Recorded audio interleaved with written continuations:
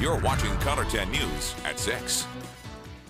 Thanks for joining us. Happening now, Aurora residents and area firefighters are remembering the life of Cadence Harris, a 17-year-old who was one of 4 people killed Saturday in a crash involving multiple motorcycles. Her visitation is taking place this evening ahead of a funeral tomorrow. KOLR 10's Sydney Moran is live in Aurora tonight, sharing what Harris meant to her firefighter community. Well, Harris trained with the Aurora Fire Department as part of a program with Aurora High School. That's why you're going to find fire department trucks here at Aurora Baptist Temple, as Harris will receive full firefighter honors tonight here at the visitation and tomorrow after funeral services. We set the truck out and put the morning bunting on it and her gear. Outside the Aurora City Fire Department, flowers and firefighter gear blow in the wind, serving as a memorial for Cadence Harris. She was one of us. She was one of the family.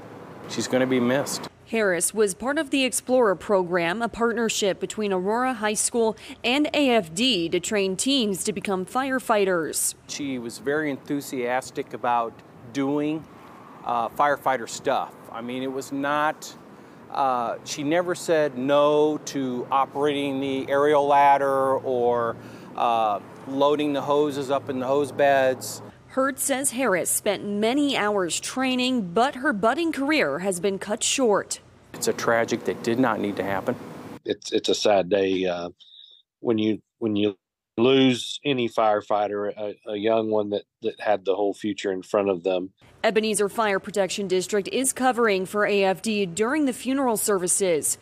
Over a year ago, the district lost Dustin Brandhorst, a volunteer looking to become a full-time firefighter. So it's sad to lose these folks that are here wanting to help their community and just getting up to that point, and then something tragic happens. Yeah. The love for Harris continues to grow, with people sending out flowers and notes at the crash site and fire station, and others showing up to pay their respects to a fellow first responder. There is going to be, excuse me, firefighters from all over are going to be here to honor her, even though they didn't know her.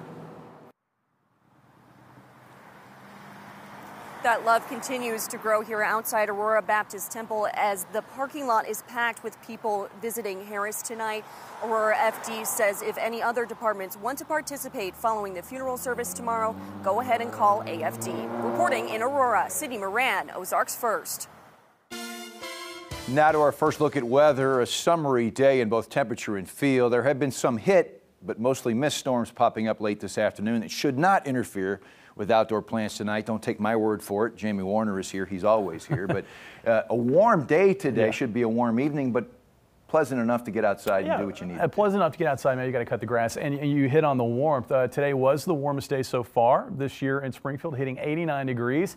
Of course, we're hoping for some wet weather, and there's been a little bit nearby here in the Springfield area, but so far it's kind of stayed out of town. Looking at radar right now, we've got a cluster of showers starting to fade now from Lake of the Ozarks south down across eastern Camden County. We've got another cluster of showers here between Baxter County and Fulton County and north central Arkansas. Everything tracking generally from north to south. I know typically the pattern has been for this activity to just sort of fade away in the evening and then we're done. But I think with this front moving into the area, there will be a risk that we could find some pop-up showers and thunderstorms on and off throughout the night tonight and into the morning hours. Currently 82 in Springfield, but cooler off to the east.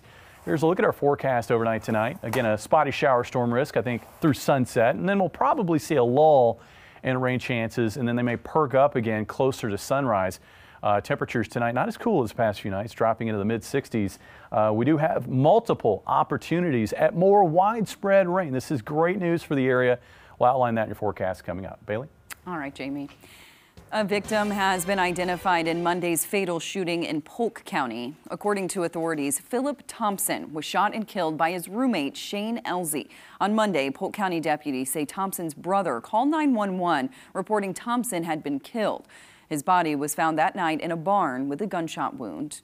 Deputies say Elzy fled in Thompson's truck. He was found and arrested in Louisiana last night after detectives used license plate readers to track where he was going. A crash 2 miles north of Seymour leaves a baby dead and 2 others injured. The Highway Patrol says that baby and the 2 others were ejected from an Amish buggy after another vehicle rear-ended that buggy. All 3 were taken to the hospital where the baby died. The 2 injured have been identified as 23-year-old Sammy Schwartz and 24-year-old Barbara Schwartz. Troopers say 52 people have died this year in crashes, in southwest Missouri highways. Today marks 31 years since the Springfield 3 went missing, and that case remains unsolved. The families of Stacy McCall, Susie Streeter, and Cheryl Levitt are still hoping to one day learn what happened on this day back in 1992. You can head to ozarksfirst.com to learn more about the Springfield 3 and their disappearance. An Arkansas woman is charged with murder after authorities say she shot her son over an argument about a lawnmower. According to the Fulton County Sheriff's Office, 43-year-old Tabitha Pebler called 911 and said she shot her son. Pebler told deputies she and her son, Brandon Crisco, got into an argument about a stuck mower when Crisco shoved her. Pebler then went to her car to get a gun. She told deputies she fired warning shots at Crisco as he approached her, but accidentally hit him in the chest, killing him. Another woman in Fulton County, Arkansas is charged with murder after deputies say she shot a man in the back last week. The body of David Sutherland was found with injuries, including a gunshot wound and barbed wire around his neck. A neighbor told authorities they had last seen Sutherland leaving with a friend, Stacy Hickman. His vehicle was also reported stolen, and police say Hickman was later found with that vehicle in Salem. After her arrest, police say Hickman confessed to the murder, said she was trying to get some land that was originally supposed to be hers.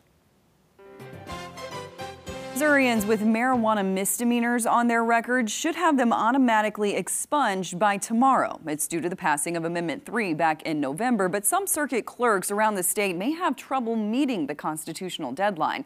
That's because older cases are only accessible through physical paper records, meaning each one has to be processed by hand. More than 44,000 misdemeanor cases have already been expunged in Missouri ahead of tomorrow's June 8th deadline. The deadline to expunge felony cases is December 8th. More than 10,000 of those have been expunged so far. A new contender has entered the race for the U.S. Senate seat held by Josh Hawley. St. Louis County prosecuting attorney Wesley Bell announcing today he is running for the Senate in 2024. The Democrat released a video announcement where he said, quote, "We need leaders who try to help, unlike Josh Hawley, who's in a rush to be famous." Bell is a St. Louis native. He will be opposed on the Democratic side by Lucas Kuntz in next August primary. Coming up, rising costs of car insurance, forcing drivers to pay more. But up next, we have some helpful tips that could save you real money. Let's take a live look outside first. Another dry day for most of us. A better chance for widespread rain ramps up as we look ahead to the weekend. We're back with Chief Meteorologist Jamie Warner after the break.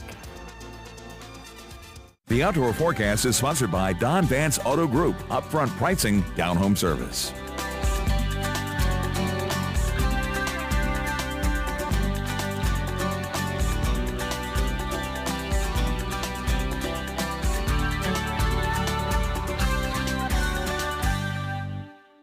Tonight on America's fastest growing cable news network.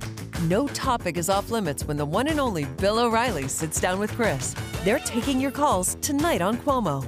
Then, Banfield talks to the man behind the X-Files on the new UFO revelations. Could there be more encounters that we know nothing about? To find News Nation, go to joinnn.com.